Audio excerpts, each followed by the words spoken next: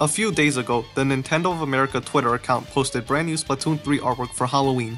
Even though the artwork is amazing, I noticed something that may hint towards Pearl and Marina returning. In the bottom right hand corner of the image, there is a sticker that is in the color of the Off the Hook logo. Not only that, but the pink symbol looks like the letter M while the other looks like the letter P. While this may be a stretch, it's always possible this is a hint from the developers. Regardless, I'm happy we got something new related to Splatoon 3.